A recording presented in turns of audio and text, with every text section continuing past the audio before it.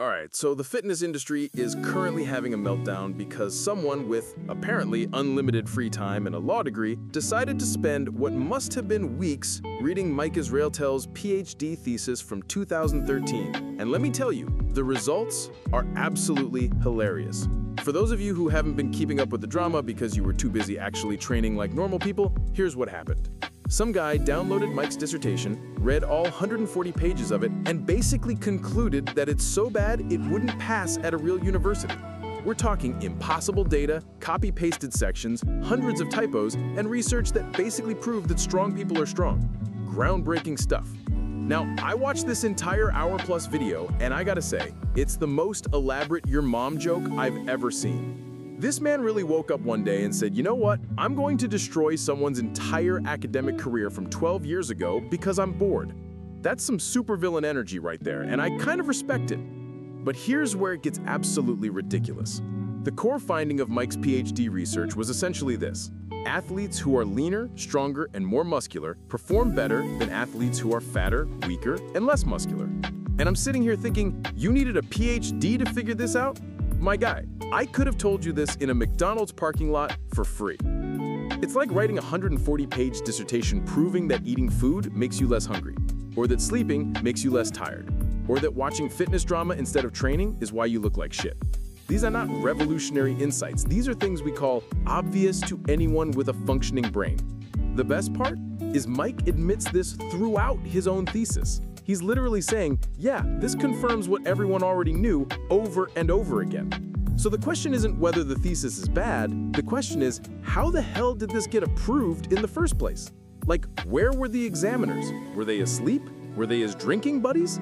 Did they just see student who can bench press a Honda Civic and give him a pass? Now, let's talk about the actually funny part of all this. The video goes through every single error in painful detail. Wrong citations, missing spaces between words, tables with data showing that some athletes were apparently negative 1.6 years old. Negative age, people. These Division I athletes hadn't been born yet, but they were still competing. That's some Benjamin Button shit right there.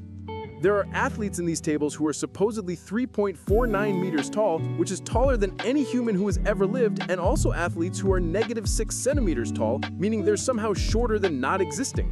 But hey, maybe Mike was just studying a very diverse sample size that included time travelers and quantum entities. The standard deviations are so fucked up that according to the math, some of these athletes weighed less than a house cat or more than an offensive lineman riding another offensive lineman. And nobody caught this. Not Mike, not his supervisor, not the examiners. It just sailed through because apparently at East Tennessee State University, proofreading is optional. But wait, it gets better. Mike has this whole section where he talks about a low-metrically scaled peak force, like it's some sophisticated measurement technique. Sounds impressive, right? Very scientific. Except it's literally just relative strength, force divided by body weight with a fancy name slapped on it. It's like calling water hydroosmotic liquid and then claiming it's superior to regular water. My guy, it's the same thing. You just made it sound complicated. Throughout the thesis, Mike takes simple concepts and wraps them in so much jargon that you need a decoder ring to understand what he's saying. At one point, he defines fitness characteristics as theoretical constructs that obviate the input of sport-specific technique. Brother, just say, physical traits measured separately from skill. You don't need to sound like you swallowed a thesaurus that was having an allergic reaction. Now, here's where I'm gonna say something controversial. I don't actually care that Mike's PhD thesis from 2013 was sloppy. You know why? Because none of this matters to whether his current training advice is good. Renaissance Periodization has helped thousands of people build muscle. The app works, the diet principles work, the training methods produce results. That's what actually matters. But, and this is a big but, if you spend years flexing your PhD in every video, using it to shut down critics, slapping PhD approved on protein powders, and constantly reminding everyone that you're Dr. Mike and therefore smarter than them, then yeah, someone's eventually going to check your homework. And if your homework turns out to have athletes who are negative years old and shorter than 0 centimeters, that's a you problem. You can't build your entire brand on I have a PhD so I'm right and you're wrong, and then act surprised when someone examines that PhD and finds out it's held together with duct tape and prayers. That's not how this works. You invited this scrutiny the moment you made your degree your personality.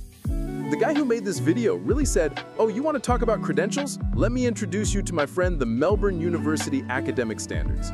That's some calculated pettiness that I have to admire. He didn't just criticize the thesis, he went through it with the thoroughness of someone checking their ex's new partner's social media at 3 a.m. Every typo, every formatting error, every impossible statistic, cataloged for prosperity.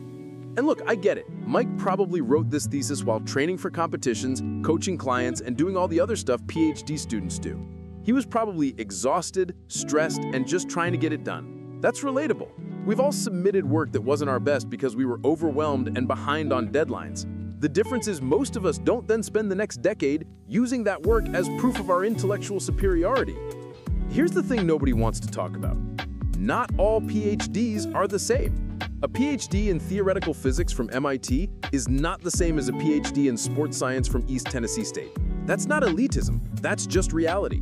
Standards vary wildly between institutions and fields. Some PhDs represent genuinely groundbreaking research that advances human knowledge. Others represent, I showed up for long enough and confirmed something everyone already knew. And before anyone gets mad, this isn't unique to sports science. Every field has programs that are more rigorous and programs that are less rigorous. Every discipline has researchers doing world-changing work and researchers who are just punching a clock. The problem is, we treat all PhDs as if they're equivalent, and they're just not. The fitness industry is especially bad about this because it's so desperate for legitimacy. Everyone wants to be taken seriously, so everyone's out here collecting letters to put after their names like they're Pokemon. PhD, CSC, NASM, ACE, whatever alphabet soup makes them sound authoritative. And most people see those letters and just assume the person knows what they're talking about. But here's a secret. Some of the best coaches I know have zero formal education. And some of the worst advice I've ever seen has come from people with every certification imaginable. The letters don't make you right. They just mean you went through a process.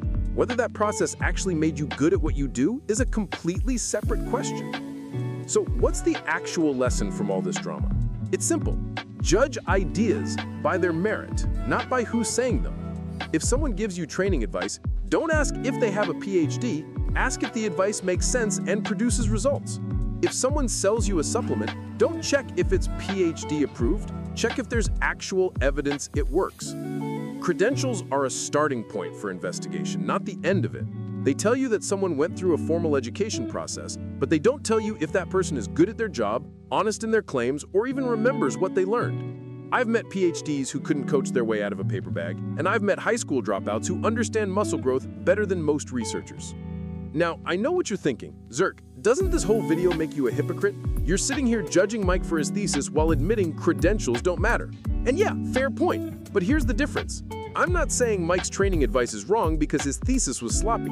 I'm saying if you make your PhD the centerpiece of your brand, don't be surprised when someone actually reads it. Mike's been out here for years going, I'm smarter than almost every coach, maybe every coach, and I know more about physiology than they do, and if you think you know more than me, just write it off. That's a very bold position to take, and it requires very solid credentials to back it up. When those credentials turn out to be less impressive than advertised, that's not people being unfair, that's consequences. The funniest part of this whole situation is how avoidable it was. If Mike had just presented himself as a knowledgeable coach with solid training principles backed by research, none of this would matter. Nobody would care about his thesis if he wasn't constantly using his PhD as a weapon in arguments. But when you build a fortress out of credentials, you better make sure those credentials can withstand a siege. This whole drama also reveals something kind of sad about the fitness community. We care way more about tearing people down than building ourselves up. Like, there are people who will spend hours dissecting every frame of this video, analyzing every criticism of Mike's thesis, picking sides in this academic beef, but won't spend 30 minutes actually training. That's backwards as hell. Instead of arguing about whether Mike's dissertation had proper APA formatting, maybe go do some squats. Instead of debating whether his research was original enough, maybe track your protein intake. Instead of obsessing over fitness industry drama, maybe work on the thing you actually have control over, which is your own physique. Just a thought. But who am I kidding? Drama is way more entertaining than training, which is why this video will probably get more views than any of my actual training content. You degenerates love this stuff. Someone gets exposed, everyone piles on, we all feel superior for 5 minutes, then we move on to the next controversy. It's the circle of life in fitness YouTube. So here's my final take. Mike's thesis probably shouldn't have been approved. The guy who exposed it clearly has way too much time on his hands, but also kinda did a fitness community a service. Mike should probably stop leading with his PhD in every argument. And all of you should stop treating credentials as the final word on anything and start thinking critically about the actual information you're consuming.